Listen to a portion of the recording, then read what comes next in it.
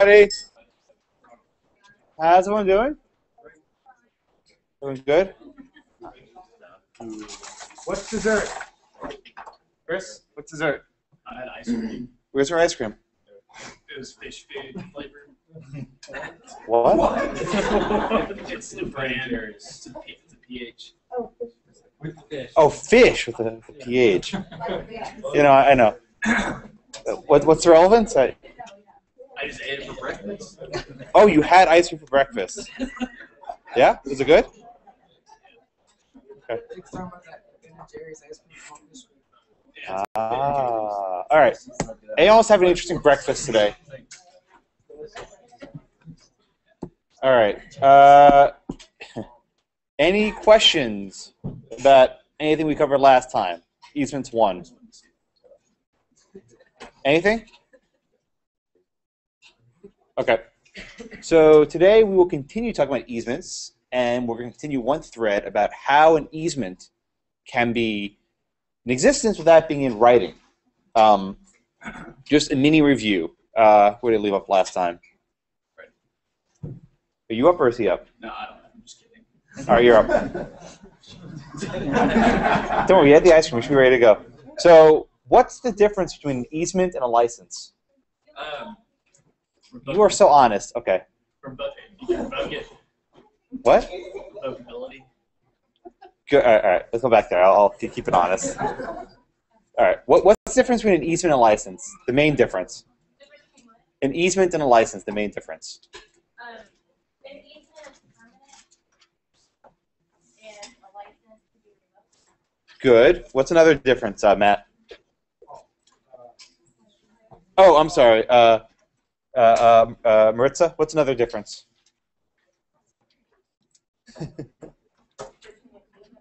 Between an easement and a license, what's another difference? What's the main difference? Yes, yes. Licenses are oral, they're spoken. Easements are written. But, KB, is it true that an easement has to be in writing? Why not? Yeah, what's an implied easement?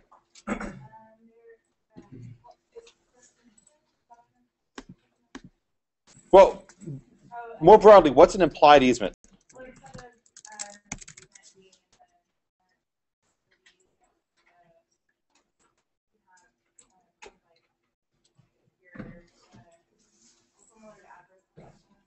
Good. Okay, yeah, you're giving me one type of it. So broadly speaking, an implied easement means the easement's not in writing, but courts will find that an easement in fact exists. Courts will create it as a matter of law, right? And there are a number of different ways to get an implied easement. Susan, am I going your way or am I going the other way? I don't remember. The other way. So all right, I'll go back. I'll go back there. Okay. All right, Bill, you're up. So, what are some of the different ways an implied easement can exist? There's the quasi-easement. Yeah, quasi-easement. What does that mean? As of existing use. Okay. Existing use. This is kind of like an estoppel argument, but not really. It's saying, listen, I've been doing something for a long time. I might not have reached the point of adverse possession, but there's some sort of prior use that would imply that I can use this road. So this would be a quasi-easement. The example of this is the sewage case, the one we did last week, saying, listen, I've been pumping my waste underneath your land for a long time. I haven't quite done it long enough to trigger the adverse possession statute, but it's been long enough that I've been continually doing this. Courts will apply it. So basically the courts will say, based on continuous usage, there'll be an implied easement. Okay? That one is probably the most widely accepted one. Okay? Now, John, what's another way you can get an implied easement that is an easement that wasn't in writing? Easement is by necessity. Okay, what's that? Basically, the making use of it and going on the land outweighs the cost of removing it. So, like in the sewer case, they balance the equity essentially. Good, right. So we'll talk about this in a lot more detail with the next case, but broadly speaking, if you really need to use a piece of land, if you absolutely have to, courts will actually give you an easement. And that has a couple implications. First, it gives you a property right that you didn't have before. And second, it takes away a property right from the landowner. If you talk about a bundle of sticks, you just took one stick from him, gave it to you. Okay, that's kind of a big deal. Courts don't like doing that because it's very open-ended. Chris, what's another way? And I think you mentioned before. Prescriptive easement. Prescriptive easement. What does that mean? It's kind of like adverse possession, but it's applied to the use of land instead of the possession. Right. And Exactly. you have to have pretty much all elements now. Yes. So it's called prescription or prescriptive easement. It's called different things. Don't call it adverse possession because it's not. It's like adverse possession, but slightly different. Adverse possession, like Chris said, refers to living on the land continuously for X years. Prescription means using the land. It's like adverse possession, but don't call it that because that's not how it's referred. So you can call it prescriptive easement or prescription. Okay? Okay, and let's also review a little bit of vocabulary just to make sure we're all on the same page. Dominant tenement and servient tenement. Alvaro, in the context of an easement, right? Which is which? The dominant would be the landowner, whereas the person getting the easement would be the servant. Say that more clearly. I think you're on the right track, but just repeat that clearly. Dominant would be the actual landowner. Which landowner? There are two landowners. Well, So the person who... that has the entire estate. No, Lance? So the kid walking across my yard and creates an easement, he becomes the servient. No, okay. I'm glad you said that. The one who makes use of the land. We're not talking about people. Tenement is land, so be very careful. Okay. We're not talking about people. What are we talking about? Property. And who owns the property? The landlord, the landowner. Okay, so how would you define the dominant tenement then? You were right, but just tweak a little bit. The dominant tenement is the one who makes use of the land. Right. So it's the land. It's the land that receives a benefit, broadly stated. So if there's an easement saying I can cross across your land, the land that benefits it is a person who lives on the land and can cross over. And then the easier one's a servient tenement. Which one's that, Lance? That's the person of the land making use of the easement. Who makes use of the easement? Think how to phrase it. Land that's or appertent, connected land that makes Well, appertenant just refers to geography. It doesn't have to be. So it's yeah. How would you describe it simply? There's one that receives a benefit, and how would you describe the other one? Servient's the guy with the chickens bringing them to the lake. No, Mary? He's the one that's burdened. Yes, that bears the benefit. I mean, about burden. Sorry, I confused myself. No, that's right. Thank you, Mary. So remember, tenement is land. Do not tell me that the dominant tenant is a person because it's not. It's a piece of land. Okay, and you're both right. So the dominant tenement is the land that's receiving the benefit, and the servient tenement is a land that's bearing the burden. So in the case of the chickens, the servient tenement will be the land on which the chickens are being watered with the lake. The dominant tenement would be the land where the chickens normally live. And the guy who owns it happens to be living on the dominant tenement, but it's not in his name. Okay? One more term. So, hey, what's an easement? What's the difference between easement and gross and easement appertenant? What's the difference? In gross is when like the easement, it's in a person, like Right. like let's say a farmer, like the farmer has easement, even if he moves to another piece of land or something, he still use that easement. Right. That's exactly right. So the easement and gross, the benefit is in a person. There's not a dominant tenement. So here, dominant tenement, that doesn't exist for easement and gross. The normal one is easement appertenant. Alex, so what's easement appertenant? It's a benefit in the land. Good. And which plot of land? What do we call that piece of land that's benefited? Servient, No, it's right up there. dominant. Good.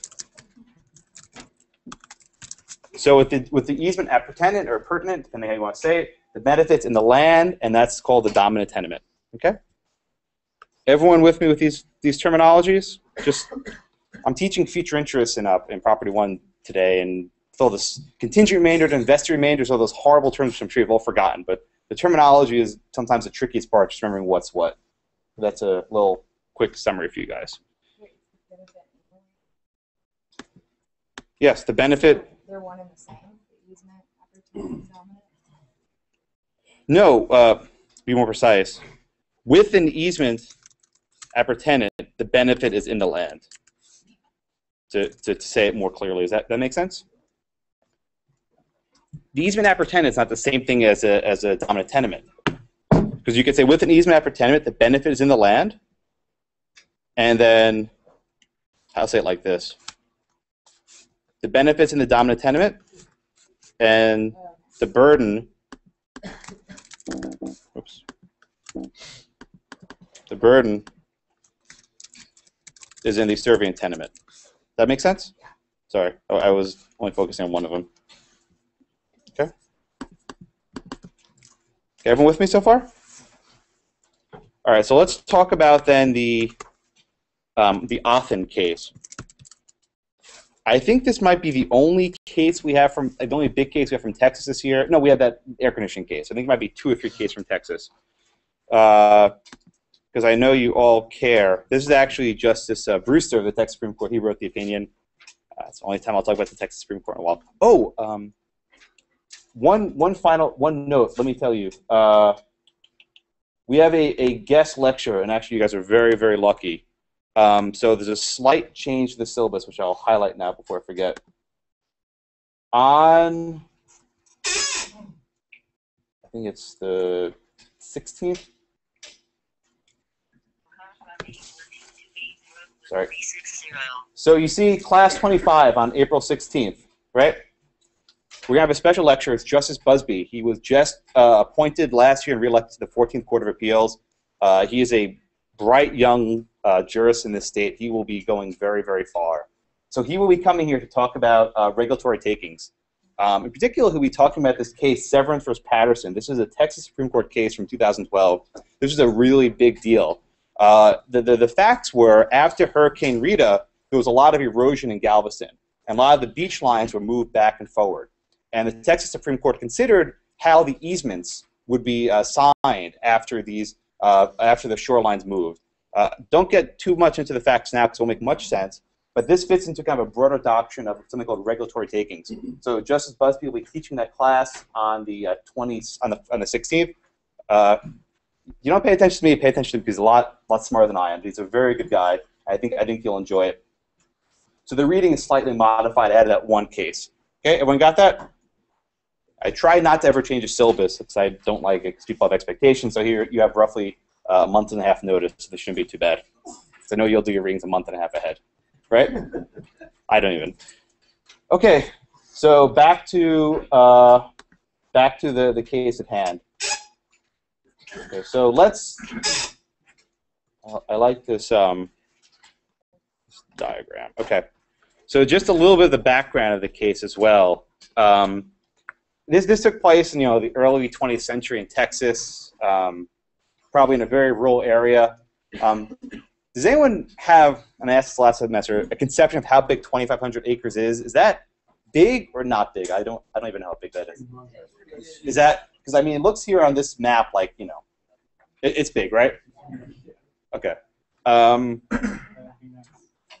it'd be nice To have that would be wonderful. Yeah, well, as long as you don't get trapped. So we have this big piece of land, right? And it's owned by a guy named Hill. And Hill starts chopping up various pieces of it. And he sells something to this guy named Othen. Othen, according to the book, is wiry and tough, 5'5", and 135 pounds. You can imagine a little Napoleonic thing going. He farmed cotton as a crash crop, corn, hogs, and Milo. You know what that is? Milo, some sort of feed of some sort? Grain? I don't know. Apparently, there was a lot of bad blood between the Othens and the Roziers, and this was kind of a long-standing feud. I guess when you live out in the country in the middle of nowhere, you get these feuds that develop. Neighbors just don't like each other. So let's walk through the transactions, and this animation, which I didn't put in the blog, I put this little diagram which shows it, but this animation will walk us through quickly. So Allison? No. Allison, yeah? Oh, no. I'm sorry. I forgot where I was. No, you're up. You're, David, right? Because I thought I went, okay. It's harder than you think, because I have to juggle where everyone is and where everyone's going around. Okay, so you're up, right? Okay, so let's walk through the transactions. What was the first transaction that occurred in this case? The first sale.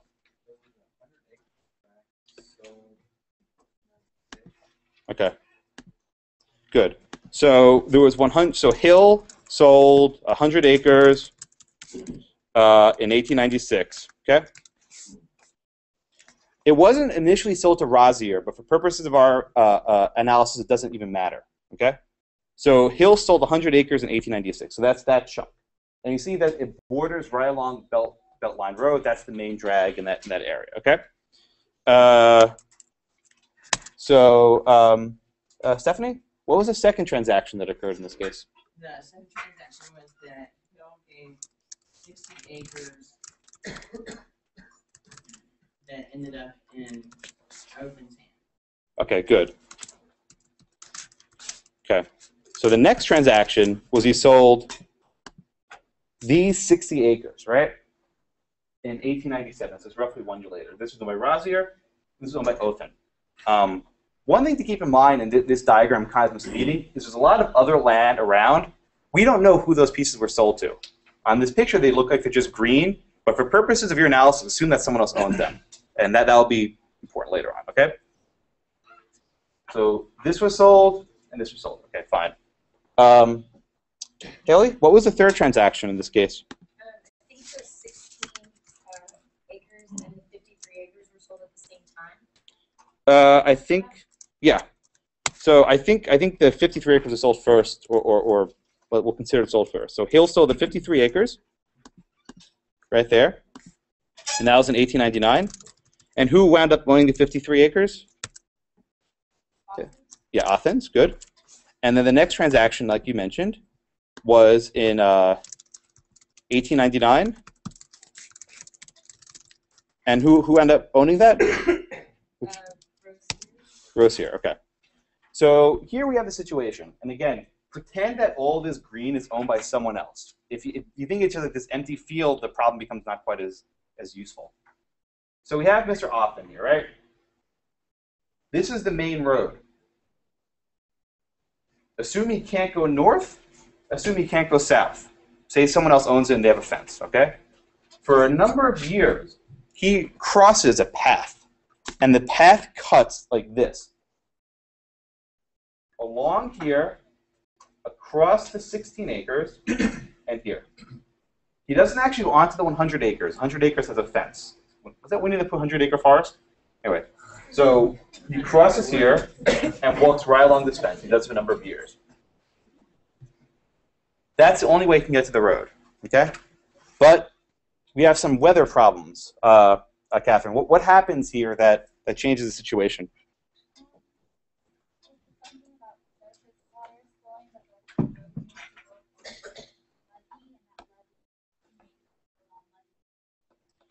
Right. Does anyone actually understand what this means? I didn't quite. I assume there's some sort of flooding, but does anyone get what actually? Yes, sir. Well, I think the runoff of the water was going onto his crops. Uh-huh. And so he had to build a levee to block it from going onto that, which it diverted the Oh, water to the road to where they got it. the road up. So in other words, the water was flowing over his props here. He says, I don't want that, so he diverted it to this path right here, right? Okay. In any event, he made a levee. The levee flooded the path. So this little yellow path became flooded. And it can only be traversed on horseback. I love that. It's Texas, right? So what happens, Lily?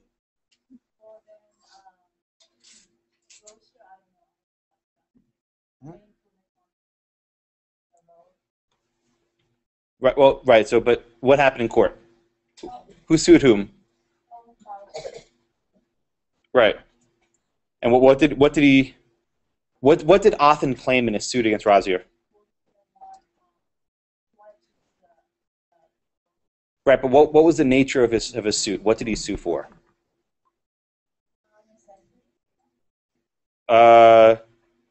More More broadly, what was he trying to enjoin?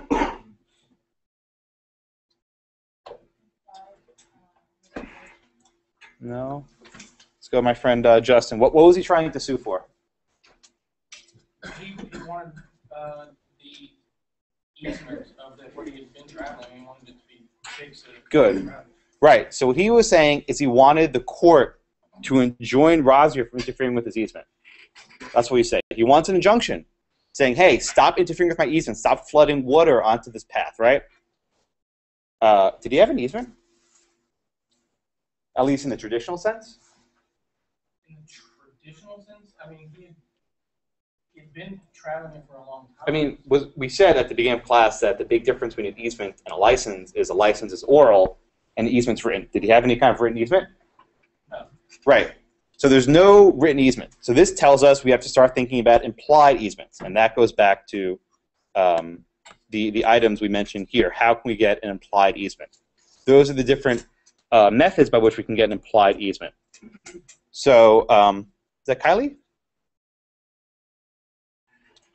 What are the arguments that he raises about why deserved it? So what are the arguments raised about why that's why I record classes. What are the arguments among these three? Which are the arguments that Othen can raise about why there's an implied easement, Catherine? Kylie.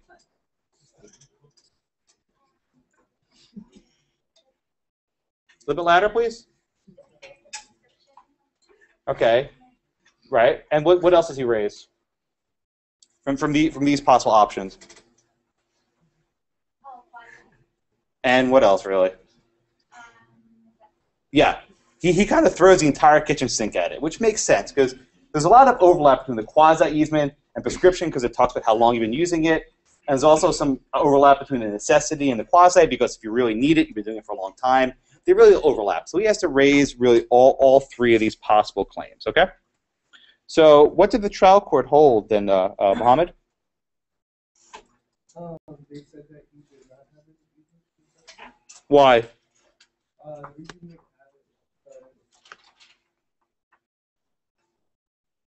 Wait, you did say he did or didn't? I didn't hear what you said. The trial court. The trial court? It's not what I have. What do you think? Oh, you're not in the right seat.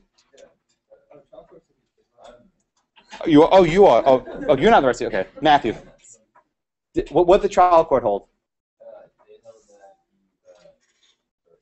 the trial court held that he had Right. Okay, good. So, sorry, people. Oh, you're 2 seats over. Okay. So the trial court said, yeah, he had an easement by necessity. This was the only way. I go back to the picture. This was the only way that he can get to the main road. He can't get there any other way. Okay. And he ordered Othen to put the road back in the condition it was before. Now, as my friend said before, what that means is he has to probably start flooding his crops. I mean, Chris, if you tell the guy you can't build a levee there, what would that mean for his crops? I mean, that means he has to flood his crops? Or flood some other land? To go hydroponic, I guess. Yeah, I like that. I mean, the water's got to go somewhere, right? The water's got to go somewhere. So if it can't go on this mushy road, it's got to go somewhere else. So unless he starts doing hydroponics and, plants the crops in the water, makes a pig bath, I don't know. But he's got to put it somewhere. Court of Appeals reverses. And so there's no easement by necessity, okay? So in order to understand the holding of the Supreme Court of Texas, we have to get one concept down. It's the idea that people won't screw themselves over, broadly stated. If you're Hill, right, and we'll walk through this again. If you're Hill, here it is, you are not going to landlock yourself. Everyone knows what I mean when I say landlock? If you are Hill, you are not going to box yourself in like this picture in the textbook, like this. It's presumed that no one would ever do this himself. Would sell 1, 2, 3, and 4, but leave 5 for himself. The law presumes that no one will ever do that because that's really dumb. Because you basically make your land worthless. Blackstone says, if a man grants me a piece of ground in the middle of his field, at the same time tacitly and impliedly gives me a way to come across it. I may cross it. So in other words, if someone does this, we assume he leaves 5 for himself, because otherwise it's just stupid. So let's consider this in the context of the Hill case. And again, assume that all the stuff in green was sold to someone else, right? Just assume it was, and factually that probably was. So, Ozra, what I want to do, and I'll probably call on several people for this, so you're up eventually. Warning. So what I want to do eventually is go through this and see at what point Hill will be landlocked, okay? Okay, so the first few are going to be easy. And again, remember, assume all the green stuff is sold to someone else. At this point, after the sale of the 100, would Hill be landlocked? Right, at this point he's fine, right? Because all he sold was that 100 acres, and we're still good there, okay? Now, Othen purchases this portion. Can Othen still get to the main road, Nikki? Right, you can cut right across here, okay? But then the problem occurs. This one. Or is there? Lee? Yeah. So after the sale of this 53 acres, can Othen still get to the main road? Yes, and by the same way he's doing previously. Right, yeah. He can cut across here, no problem. He's not bothering Mr. Ross here. But, Craig, what happens here? At that point, he can't. That's the point where he's screwed. That's the point where he can't. Because that would require him to go either north or south, and we don't know if he can do that. Before he had a direct pathway to the road, he doesn't have that anymore. So, so James, once we know that this road is blocked, what do we... I don't mean to pick on you, but I'm sorry. Oh, you're done. Okay, Sean, I'm sorry. It's okay. It's okay. So, Sean, what I don't... What happens when this easement applies? I mean, what happens when you have a situation like this? What do we assume happened? What do we assume happened when Hill made this final transaction? That he's still on the way out. That he's still allowed it. What did he do specifically? What did he do? What did Hill do when he sold that last bit of land to Razier? I assume he had an oral license and said, I'll still go and drive across. What if he never said such a thing? She said it. What is it? It's implied. It never has to be written. There's no reason why this needs to be written down. Because it's simply infer. We infer. Everyone knows the difference between imply and infer because people use it wrong all the time. If I am making an implication, I am implying. If you're receiving that, you're inferring. Okay? So don't get them mixed up. He implied an easement, and the course will then infer it. He will say, listen, I'm not going to landlock myself in there. I'm going to make sure that I have a way out of my own land, because that's pretty stupid not to. Okay? Can you click on the YouTube video? What is it? I'll do it later. Okay. I'll do it later. Okay. So basically, and this concept won't come up too much, but we just assume that a person won't landlock themselves in. Okay? The only way he could have gotten that. So that's how we do the implied easement by necessity.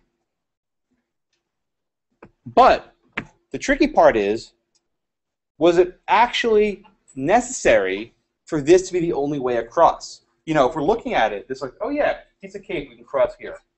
Well, why couldn't he do this? Or why couldn't he do this? Sean, why couldn't he go north or south? Somebody else owned it. I mean, I don't really know why. Yeah. Good. What do you think, Sean? I assume that land was owned by the group. Why couldn't he negotiate an easement with them? Why couldn't he offer to buy a right of way for their land? I'm not sure if it really touched on No, it didn't. But why couldn't he have? that. I guess he could have if he wanted to. What do you think, Madison? Maybe they can have a good relationship. So the tricky thing is with this is that Texas applies something called the absolute necessity doctrine. You see this in some of the later cases. Texas courts are hesitant to ever imply an easement by necessity. Why is that, Patrick? Why is this such a big deal? Why are they hesitant to? Yeah, why is it a big deal to imply an easement by necessity? Why is that something that a court, especially perhaps in Texas, would not want to do? It's a big deal. I mean, it would interfere with somebody else's land. Yeah. Yeah. Lando, what do you think? You're taking away one of their sticks. Yeah, exactly. Perfectly stated. You're taking away one of their sticks. If I own a piece of property in fee simple, right? I'm Mr. Razier. I own my 16 acres in fee simple. That's the gold standard. I can sell that, alienate, do whatever I want with it. Now, I don't have that anymore. I have this stupid easement. I have less than fee simple. This easement is then transferred to this other guy. So now if I ever want to sell this land, I have to make sure that the buyer knows about this other guy crossing it. If I ever want to flood this land because my crops are not doing well, I can't because I have to worry about him. And easement's a significant burden. That's not a good thing. Courts don't want to imply it. Iman, is he getting paid for this easement? No. There's no payment. So not only is he giving up one of his sticks, he's not getting any compensation for it. So courts don't like doing this because it's a very, very big deal. Sarah? What else could the court have asked Mr. Othen to do instead of implying this easement? What other options were there? Yeah, and that was the question I posed to Sean a minute ago. Why couldn't the court say, have you tried to purchase an easement going through this guy's land, or maybe going through this guy's land? It could be done. In fact, I think the facts of the case said that some of the people in land to the north and south were actually sympathetic to Othen, that he got landlocked. So maybe they actually gave him a right-of-way. So there are a lot of other ways to get to this road without having to cross over this guy's land. You go north, you go south, do whatever you want. But courts don't like having to apply this. Yes, ma'am? We're assuming that the landlord would be landlocked, but if he had, or the builder would have been landlocked, but if he owned that whole thing, then why would we assume there's an easement there if he owned the whole thing, he could go through the other easement? Right, and part of it we don't have the full record, but we'll assume that at this point he'll no longer own north or south. That's why I said assume the green Hill doesn't own. Does that make sense? We don't know that, but that's what I infer from the facts. Because if Hill didn't own north or south, the only way he could get to here was by crossing over this land. Because that was a transaction at issue. And also, I think it was a fact that there was a path that had been there for some time, and that was the most commonly used path. So if he was going to reserve an easement, it would be here and not like here or there. It would be over the path that had been in existence. Sir, your hand was up? Yeah, you just answered part of it. But Good. that 16 acres came last. So the fact that he was taking that route all this time, when the other person came to buy the land, should they have known that there's a guy going across? Well, that goes to the prescription claim, right? We'll do that in 1 minute, okay? I promise. Well, that's the very next topic. So, everyone okay with this? So the Texas courts say it's got to be absolutely necessary, and I think based on the facts here, they're probably thinking it's not necessary, because this is something called the English rule, which Texans probably don't like calling something English, but we have this in our state.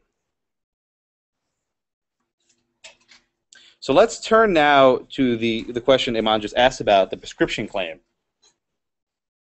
Kayla, for many years, Aden had been crossing this land, right? Oh, I'm sorry. Ashley, for many years, Aden had been crossing this land, right? Why was there not a claim for prescriptive easement? Because permission systems never. Right. So everyone remember the elements of adverse possession?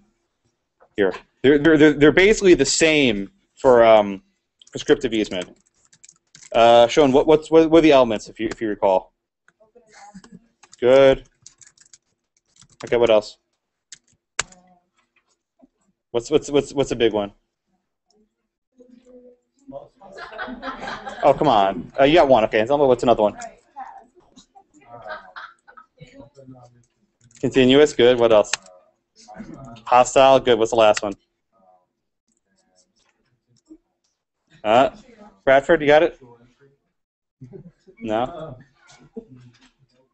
Anyone remember the last one? Claim of right. You guys got to... I promise you have to know this eventually. Okay. So the elements for prescriptive easement are basically the same as adverse possession. The biggest difference is the continuous part. Does it require, okay, so when we talked about Bradford, when we talked about adverse possession, remember we did the example of like a summer home. That say you are on a piece of land every summer for, 10 years, but you're not there during the winter because during the winter it's really, too cold. Can you get a claim for adverse possession? Yes, because you're using the summer home as it would be used. Right. So and instead of saying using, say living. Living. Yeah, thank you. So it's important. So with adverse possession, you have to live on the land in the manner in which that land is usually lived on. So if it's a summer home, you're only expected to live there in the summer. If it's a ski cabin, you're only expected to live there in the winter. But that is sufficient. Prescription is the same thing. You have to use the land in the manner in which that land should be used. The key is use.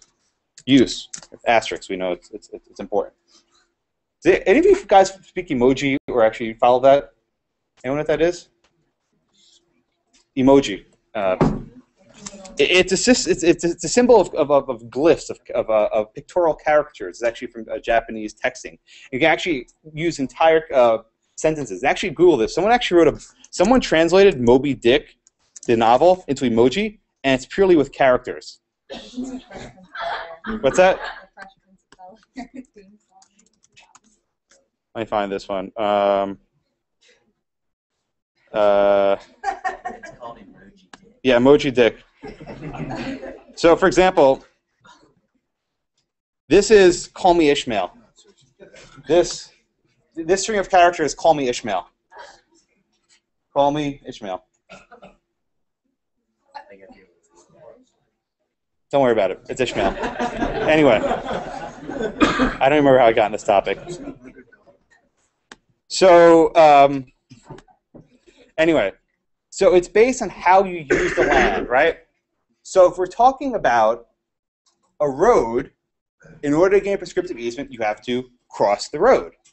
If we're talking about a pond that you water your chickens in, you have to take your chickens to the pond to be watered. The prescriptive easement is very specific. It's based on exactly what you're doing. So, Andrew, say, for example, that for 10 years, Mr. Aden was crossing the road by foot or horseback, right? And then all of a sudden he bought a fancy new car, right? Could he use his car on that road? Yeah, say he had walked on it by horseback, for 10 years, and he gained prescriptive easement. Then he bought a car. Could he use his car on that road? Probably not, because that's not the way we do it. What do you think, Steve? I think you could. Why? Why? That's the Oh, I always have the why handy, I promise. I know. So I think that he could because, he's been traveling the road for all that time. And I sounded skeptical to his answer. And he sounded skeptical to his answer. Devil's advocate doesn't work. So I think the answer is probably no. He could not use the car. Because it has to be based on a specific manner. And why? It goes back to what Landon said. This is taking away a stick. There's a big difference between letting someone cross your land by foot and crossing your land by car. Especially if it's muddy, there's going to be dirt, erosion, I don't know, stuff that happens on a farm when things are muddy. Bad stuff. So it has to be very precise. So when you're establishing a prescriptive easement, you need to make sure that you're using it in a specific manner. There's also the issue of exclusivity. Jante? So when we talk about adverse possession, we usually say that the land has to be occupied by one person openly and notoriously for, say, 10 years, right? If there's someone else living on the land, they can't get a claim for adverse possession, right? Will that work for a road? Does a person who wants to have a prescriptive easement to a road have to keep everyone off? Why? Well, I would say it's for access. But how is it open and notorious if other people are using it?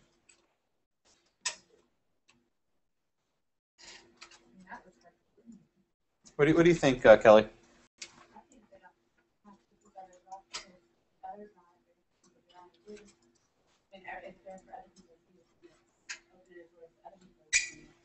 Trent, what do you think? I don't know.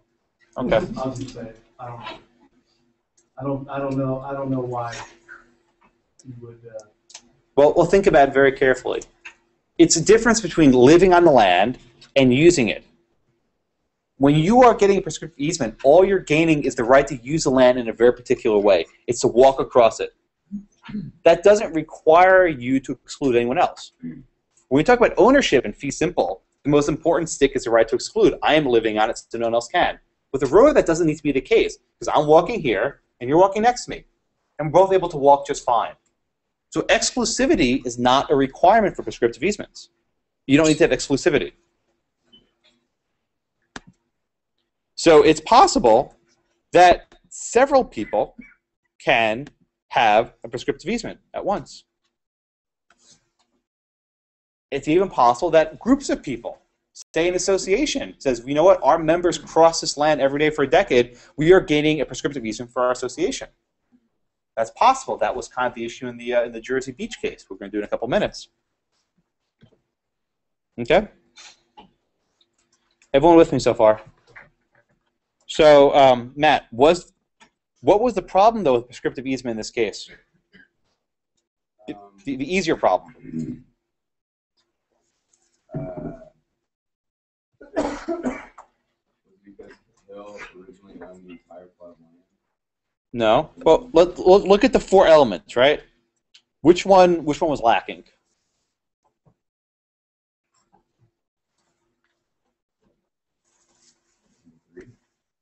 Why? There was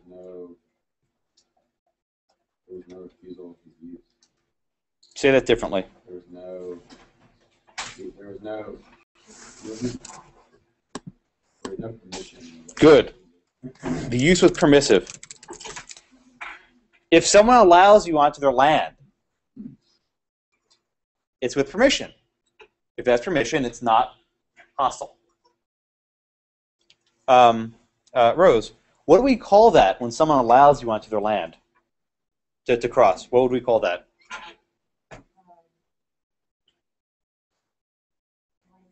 Good. Good, license. And Tracy, is a license revocable? Yes. Unless? Mini review? Good. And generally speaking, it's when you spend money on it, if you invest it or improve the land. Is there any reliance interest in this case? Did he put any money into it? Kelsey, was any reliance interest here? I don't think so. No, there wasn't. Okay. So the adverse possession, I'm sorry, the prescriptive easement claim fails. Okay?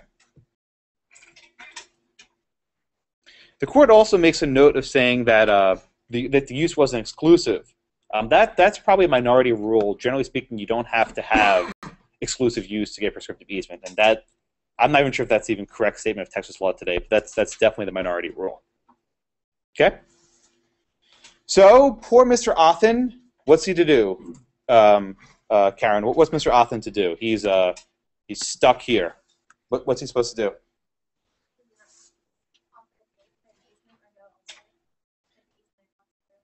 Right. Well, we'll say he offers to buy land from the guy to the north.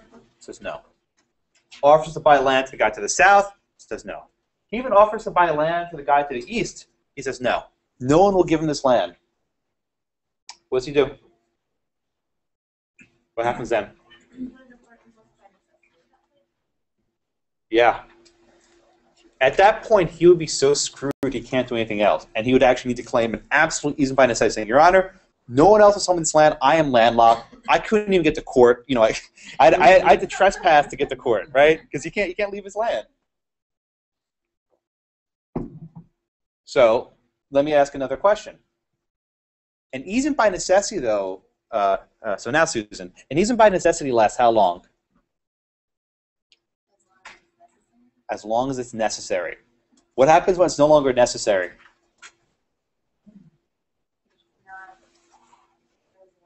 Poof, vanishes.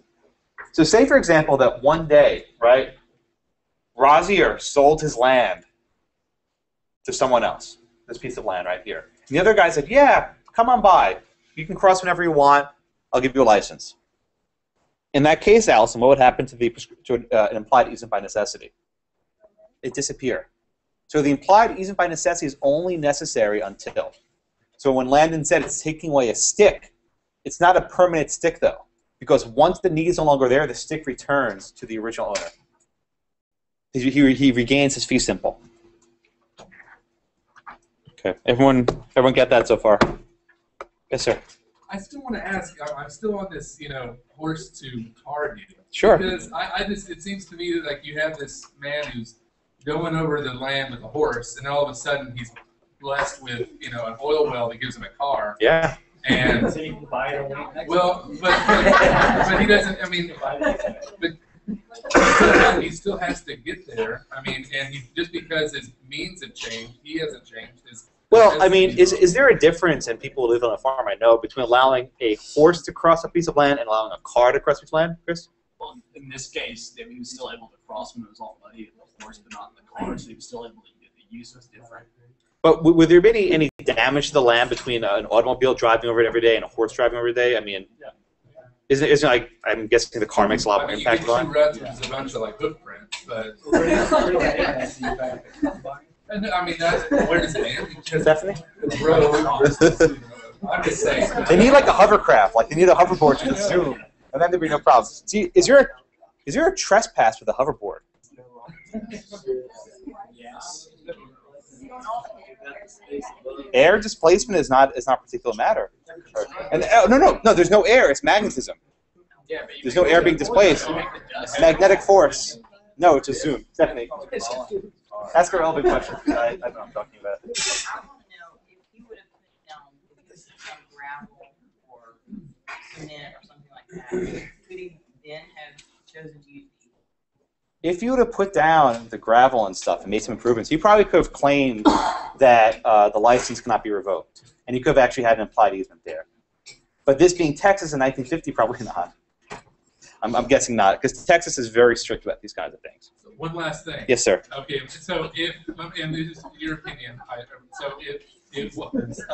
if you took a horse and buggy every day and then got a car, would that change your mind since it was? Remind me, we're going to do this in a couple of weeks where we construe things. There's an example. Anyone ever hear the no vehicles in the park example? Where have you heard that? It's getting to maybe. It's in there. Okay. So Steve, if I put up a sign that says no vehicles in the park, what does that mean? That means I can probably take my bicycle in my. Is a bicycle a vehicle? Well, what about a scooter? What about a scooter? Sign just says no vehicles in the park. That's all we have. What about a scooter? A motor powered scooter. No, little razors. I'd say it's We're going to come back to this in a little bit. I'm going to call on you for this exact question, I promise, okay? We're going to do some statutory interpretation, okay? All right, good. All right. Where was I at? I don't remember. Yes, sir. Okay, so off we go. So a brief history. So 40 years after this case happened, Otten's daughter bumps into Juanita Razier at a cotton gin. I think I know what that is. Eli Whitney, I know something. And they fell into each other's arms and they embraced and they made up, saying, "Let's end this bitter family feud. There's no point having this kind of bitterness. Let's let bygones be bygones." Okay. Eventually, in 1988, they tore down the Othen house because it became a fire hazard. Right. At that point, any kind of implied easement died because no one lived there anymore. Okay. Any questions on that case? It's kind of a funny case, especially here in Texas. So, okay. So there are various degrees of necessary, and different courts have it. Texas is what we would call strictly necessary. That means unless there's absolutely no conceivable other way to get to this land, we're not going to apply an easement. So the book has one example that this guy said, "Listen, let me cross this land. If you don't, I'm going to have to build a $700,000 bridge down a cliff." And the court said, "Well, build the $700,000 bridge on the cliff." At that point, couldn't they just made the guy buy a helicopter? You're not joking. I mean, there are actually cases where courts said, "Well, couldn't you cross that lake by boat instead of having to walk around the grass? Or couldn't you fly?" I mean, if you take strictly necessary to mean strictly necessary, then yeah, buy a helicopter. Tell Mr. Othen to use his cotton cash crops to get a chopper. Yeah, Arnold. So other courts, and probably what I say was the majority rule, is something called reasonably necessary, which is exactly what it sounds like, reasonably necessary. They're not going to make you buy a helicopter. They're not going to make you buy a boat. They might say, "Well, why don't you try to buy a piece of land to the north or south? Maybe someone else will give you that easement." But if no one will, then they'll give it to you. It's a more permissive standard.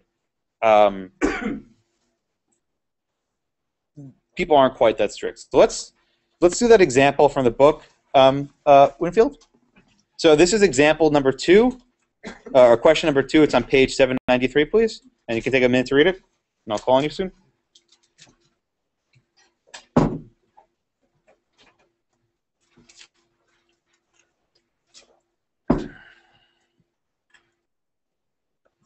Okay, so we have a series of transactions, right? Originally, A owns lots 1 through 5. Okay? Then A purchases 1, 2, 3, 4, 5. Okay? Lot 5 has no public access. Is that a problem initially after A owns everything? No. Why? Right, you can't trespass on yourself. So A owned all these, not really a problem. But let's take a step back, right?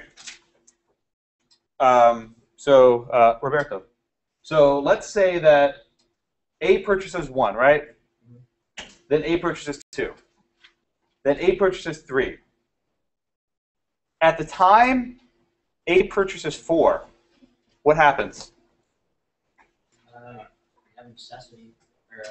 Number, what happens right when someone sells number 4 to A? 5 becomes landlocked. And what happens? To 5.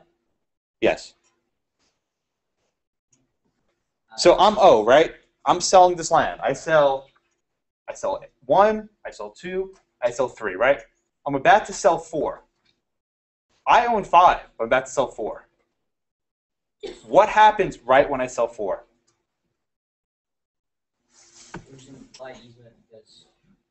What would I not do to myself if I'm O and I own 5? What would I not do to myself? Right.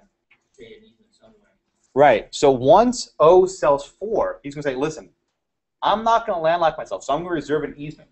Probably across 4, but it could be across probably any ones. But it's probably across 4 because that's the last one in time." So O is reserving an easement for himself from 5 to 4. Okay? But then, Chris, what happens when A purchases 5 in the next transaction? What happens to that easement? What? What happens to the easement once A purchases the 5th lot? Goes away. Randall, what do you think? Yeah, it goes away. So now what he has to do is now get an easement again. Right. So there was an implied easement right after the purchase of 4. But once A owns 5, he owns everything. He has fee simple to everything. He doesn't need any easements. The the implied easement vanishes. It goes poof in the air. Okay? So A dies intestate, as people always do in this class. People never have wills. And he has 5 children, B, C, D, E, and F. Okay? So B gets 1, C gets 2, D gets 3, E gets 4, and poor little F gets F with 5. So, Peter, what happens to when F sues 1 through 4 as a ham landlocked? What would a court do? Is there any implied easements? But what about the easement that existed here when A purchased 4? What happens to that easement? Where did it go? Poof, yeah, it went poof. Exactly. Because once A owned fee simple for the entire thing, the easement goes poof. So how will F get out of this landlocked spot? What would he have to assert? Can he assert any kind of implied easement based on continuous use?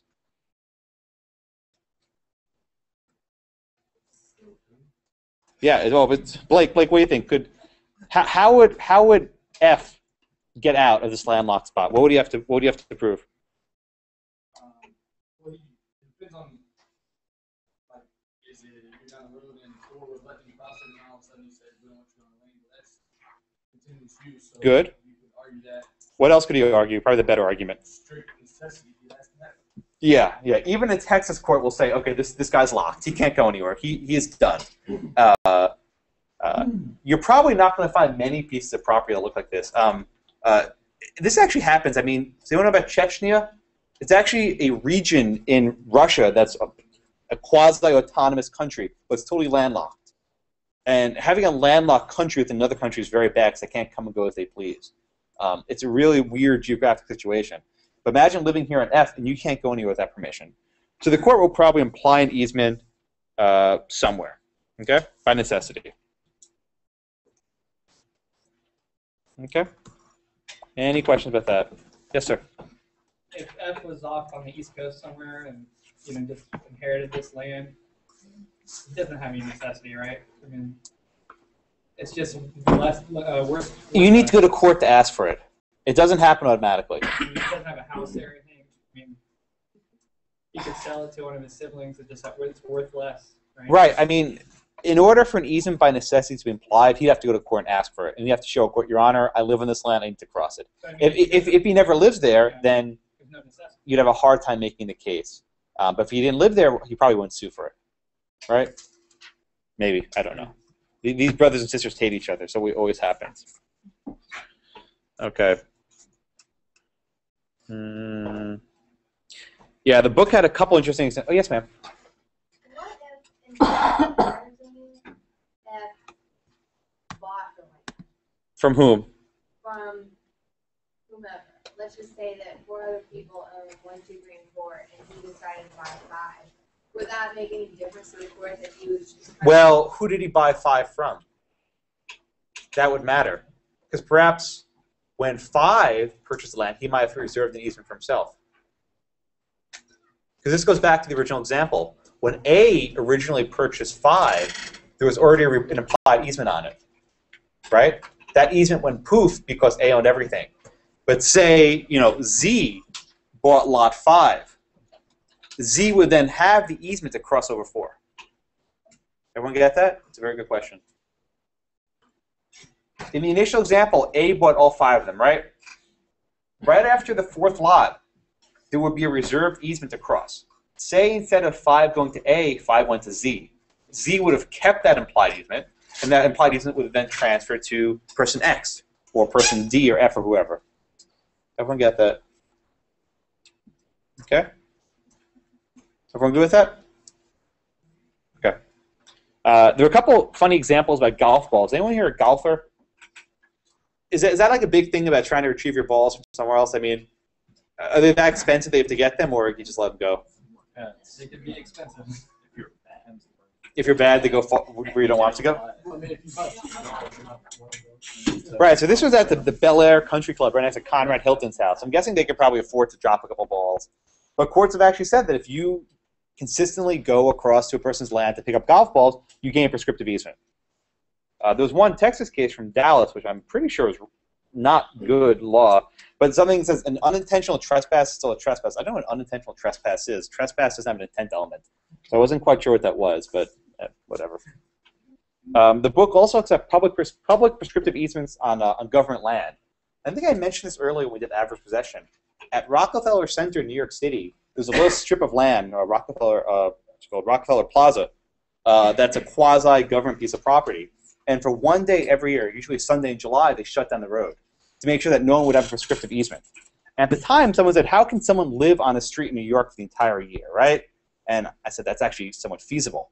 But now I will give you the full answer. It's not necessary to live on the land for an entire year. It's just necessary to cross the land for an entire year or 10 years or whatever it is. And it's very feasible in New York to cross the same street every day for that long.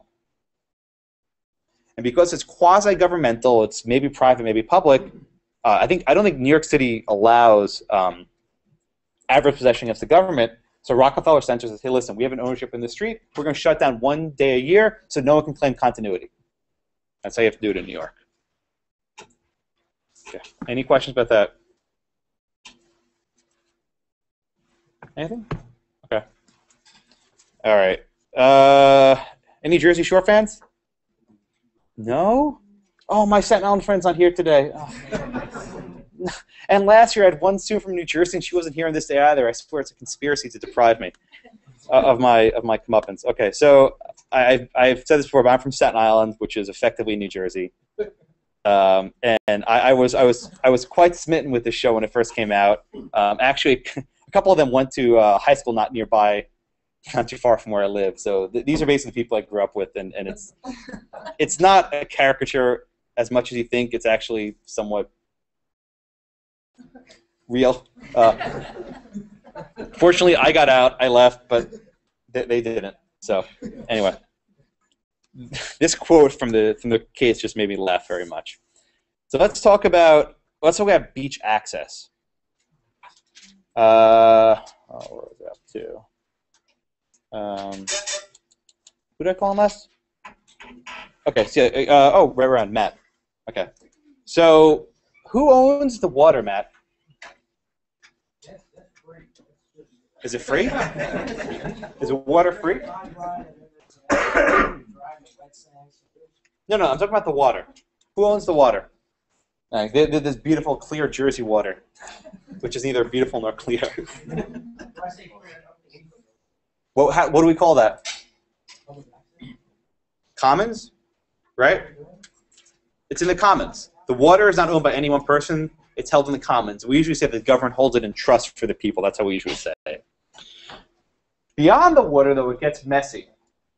So we have different zones, right? This is actually the satellite image of the beach club. This is actually the beach club right here, okay? And this is the Atlantis portion. There's a little strip of sand here about 3 feet, which is right near the tide line. Tiffany, who owns that little strip of land that's right near the tide line? Right around here. Who owns that? No. The 3 feet right by the water.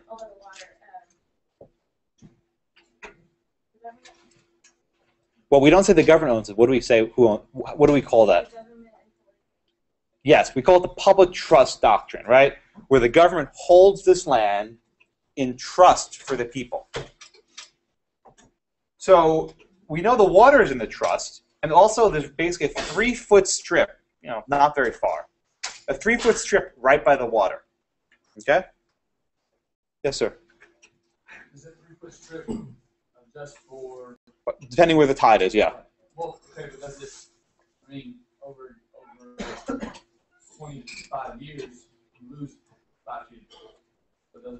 That exactly was the issue in the Texas Supreme Court case. What happens when the shoreline changes? And I promise to come back to that. Okay? And Justice Busby will do a much better job explaining than I can. So we say that this makes sense. If the water is held in public, right? People have to be able to go into the water. And in order to go into the water, you have to start on sand, right? So we say it's a 3-foot strip right by the water. is public. Anyone can go there, because if you want to walk into the beach, you have to go from somewhere. But Maritza, how is a person supposed to get to the shore when this is all public? I'm sorry, louder? That can't be right. That we say that the beach is public, that New Jersey people have a right to sunbathe and generally enjoy recreational activities. How is someone supposed to get to the water if this is private property? There's about 400 feet of sand right here, dry sand. Here's the main road. This is Raleigh Avenue. How is a person supposed to get from the main road, Raleigh Avenue, down to that special 3 feet of sand? The government actually owned the south of it, but it was trying to access it. And so they were having it. But was it a trespass, Katie? Was it a trespass?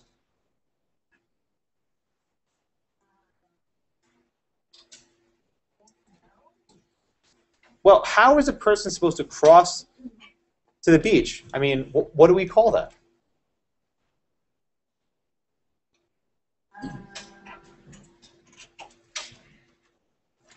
So, Mary? Yeah. Exactly. This little footpath, right? No, don't worry. It's counterintuitive. But this footpath, which leads from Raleigh Avenue down to that 3 foot of sand, is basically an easement in favor of the government. Anyone from the public can cross that. Alec, does anyone dispute that easement, what we call the vertical easement, to go from the street to that 3 foot strip of sand? Does anyone dispute that? In this case? Yeah. Right. So there's no problem. And no matter where you are, the public trust doctrine, you have to allow people the ability to cross over your land to get to the beach. Now, there might be different ways of reaching this. Say that there's a public beach here, right, and a private beach here. It might not be necessary to allow someone to cross your private beach. It's not necessary. They can cross here a block away. But we're in New Jersey, so we'll forget property law for a minute. But generally speaking, if the court needs to imply an easement across a plot of sand, they can. What's at issue in this case, however, is not this vertical path. It's not the 3 foot strip right by the water. It's everything in between. That is a key part because that was privately owned. So, David, what were the facts of this case? How did this case emerge?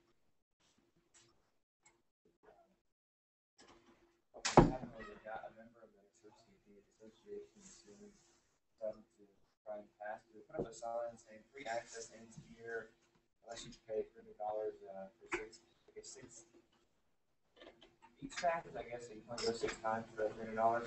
Right. And he tried to cross it to get to the public, and that's when they said he was trespassing. Right. Okay. So good. So for many years, this had been a publicly accessible beach. There'd been no problem. Then around '96, the Atlantis Beach Club said, we're going to make this private. Trying to keep out this. Trust me on this one. This is actually to give you a sense of scale. This is New Jersey. Seaside Heights is right around here on the shore. Let me zoom out. And this is where the case at issue is, and it's in the bottom corner of the state, and it's all the way to the southern tip, almost by Cape May. And it's actually a very nice part of New Jersey. It's quite far from the Seaside Heights. But you can see a good zoom in of it right there. Okay, so they put up a sign that said, "Free public access ends here. Membership available at the gate, and we'll charge you a lot of money." Okay, Stephanie, did these people, these neighbors who had lived in this area for a long time, want to pay all this money? No. Okay, why couldn't they just cross here at the public beach across the street? Well, they probably could have, but they would have to walk all the way around. Like from here to here? Yeah. Right. Right. So one of the weird things about this case is that there's a public beach next door. There was no reason why this case had to come out the way it did. I think the court was trying to set some broader policy, but we'll put that aside for a minute. Forget about this beach. Forget the Vita lease and all the other stuff. None of that really matters. Okay. So what's at issue here is this patch of dry sand. Okay. So Haley, what did the trial court do in this case? The trial court, I think they gave the public a right to the. Wait, that says the 3 foot. Yeah, all they got. That's right. All they got was a 3 foot. They got that 3 foot strip. Can you do much on a beach if you can only stay within 3 feet of the shore? No. Where are you gonna put you? I mean, if you lie out, if I lie like end to end on a towel, I'm like 6 feet. I couldn't fit in that 3 foot strip. I mean, if I lie horizontal, but then I'll get washed over the second. So basically, all a 3 foot strip allows you to do is to cross, go in the water, and leave. That's all you can do. You can't sit by the beach. You can't tan. No GTL. You can't. It violates the most fundamental New Jersey right of the right to sunbathe. So this has to be against public policy or something. I don't understand. I thought the problem. I told you, don't worry about that. Yes, you're absolutely right. You're absolutely right. They can go right here, 5 feet over, but that's we're in New Jersey. I thought that it took them longer to get to the house. It wasn't because not that I don't know. Yeah, and so it's an additional block. Yeah, fist pumping, exactly. The reason why they had this is they want to keep out those people from the beach. I mean, that's effectively why you have a private beach club. There's actually on the Sci-Fi Channel, I don't know if anyone knows what's it called, Sci-Fi now. There was a Jersey Shore shark attack spoof, and the entire premise was that these people had built a private beach club to keep out the Jersey Shore people. That was the entire premise of the it was like a mock horror movie. So don't forget about the private beach next to the public beach next door. So the trial court said, listen, you have access to the 3 foot strip, but you can't charge a fee for that. But you can charge fees for like lifeguards and other services. Okay. What did the appeals court do then, Catherine?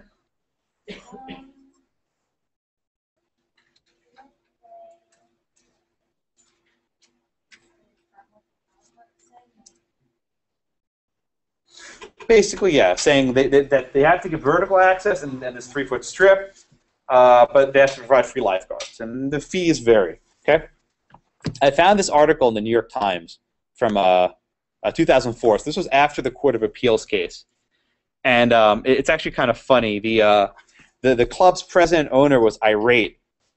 He said. He's incensed at both the ruling and the state-imposed fees, saying they do not cover the club's property tax or the cost of operation, let alone the profit. He's appealed the ruling to the Supreme Court. So Lily, what's the problem here by allowing all these seaside people to trample upon your beach without getting paid for it? What's the problem here?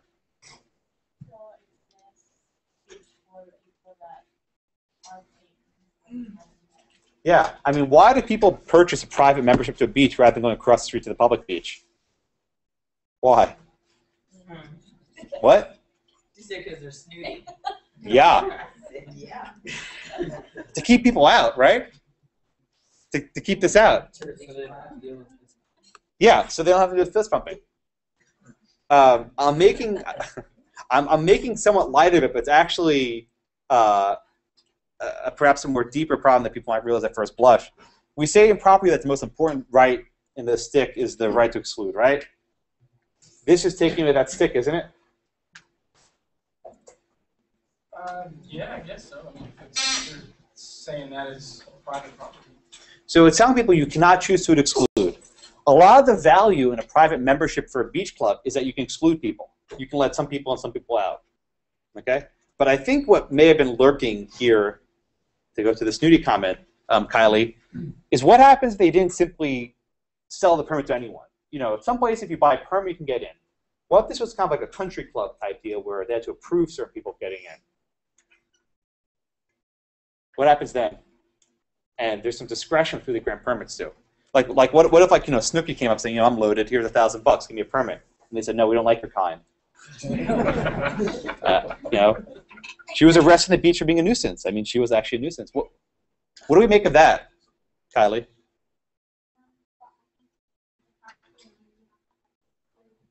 Mm-hmm. Okay. Mohammed, what happens if they said we don't want to exclude women to our club? We want to have men on the beach. We don't have to worry about these, ugly women on the, running around there. They're. But what about the right to exclude? I think you could just go for one. And you can't just exclude. Yeah, we don't admit any Italian people to our club when we get many members in Jersey. But this is really the issue. It's underneath. We're talking about a public beach, something public that's in the public trust. To be able to exclude people and have that discretion is something that this court probably doesn't like. So the court says, listen, make it open to everyone equally, as long as they pay their fee. Okay? Just we'll get back to this when we do fair housing laws in a couple of weeks, whenever that is. Where was I? So that's the case. So okay. So eventually they appealed. They appealed to the Supreme Court of New Jersey. Matthew, what does the Supreme Court of New Jersey do with this case?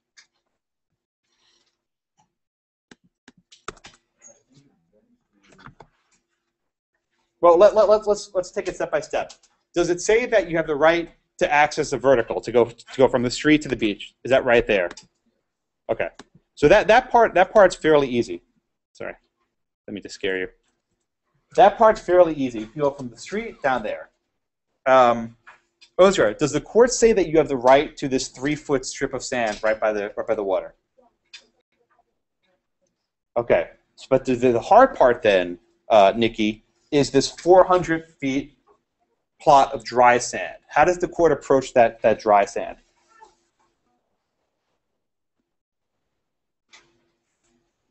Well, they said that like the public's entitled to use it. Why? Because how else would they get to the Well, they can get to the beach by this footpath. The question is about this 400 feet strip of dry sand right there. Why should the private club have to give that up?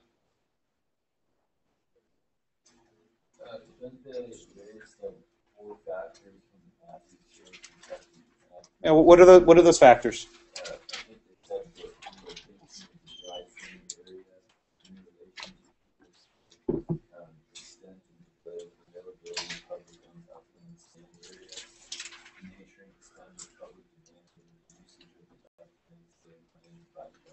Okay, good.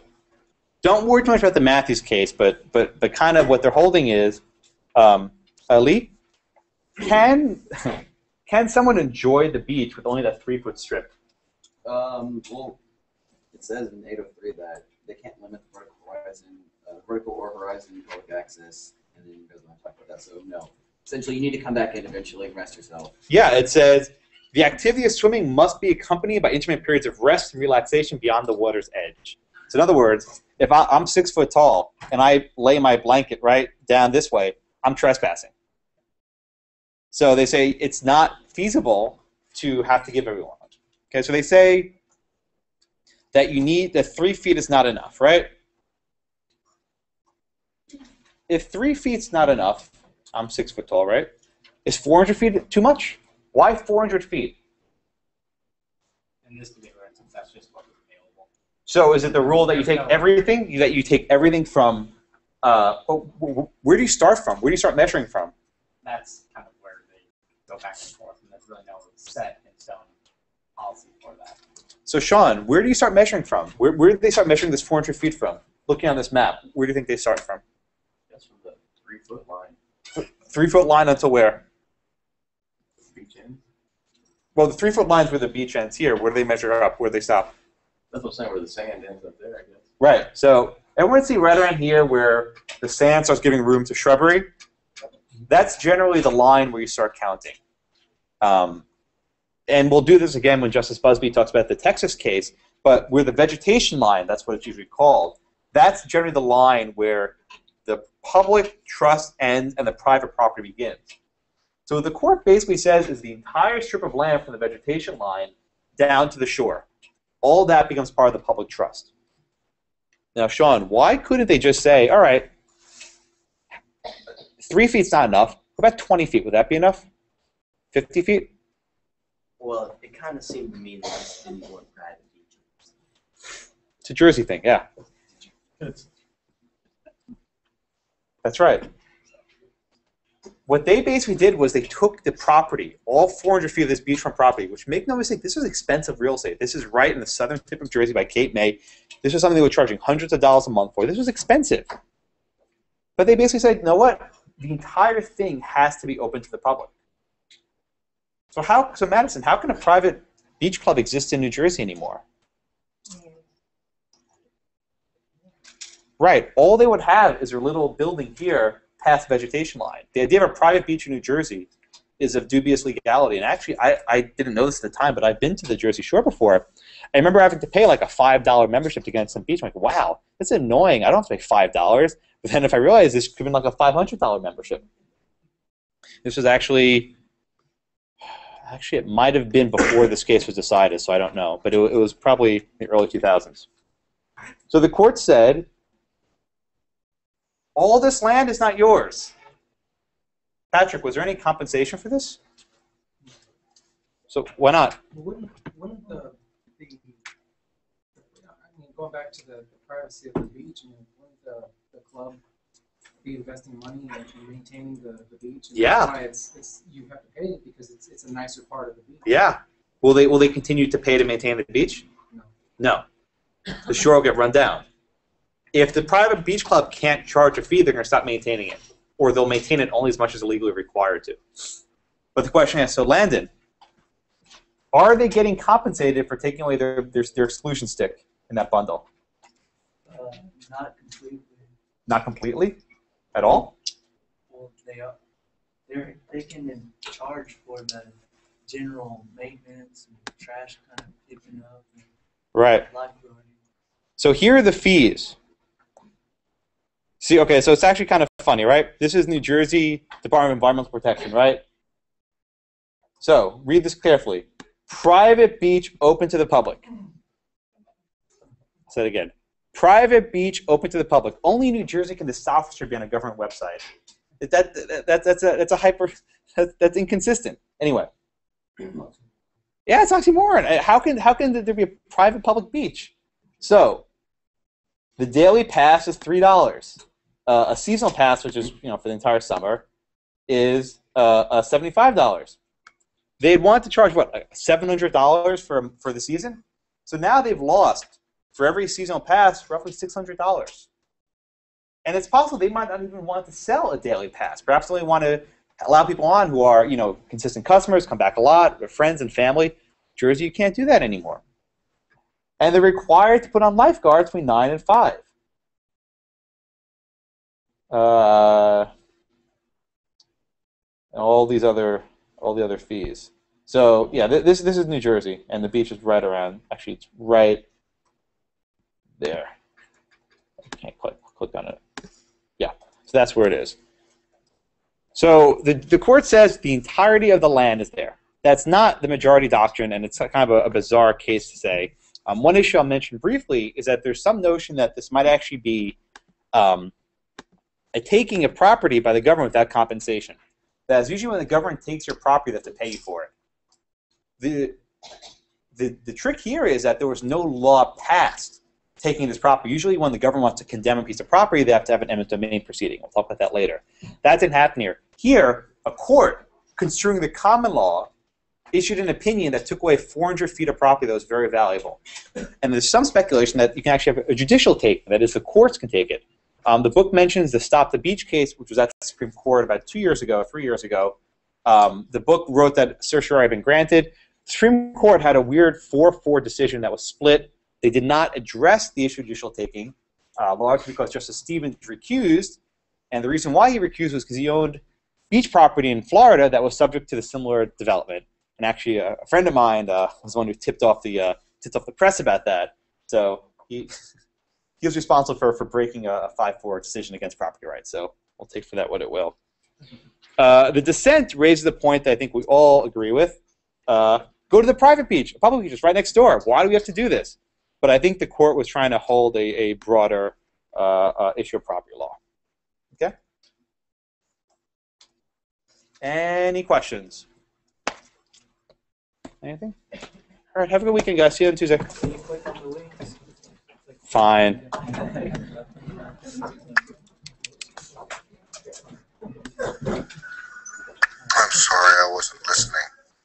You happy? I'm sorry, I wasn't listening. Good.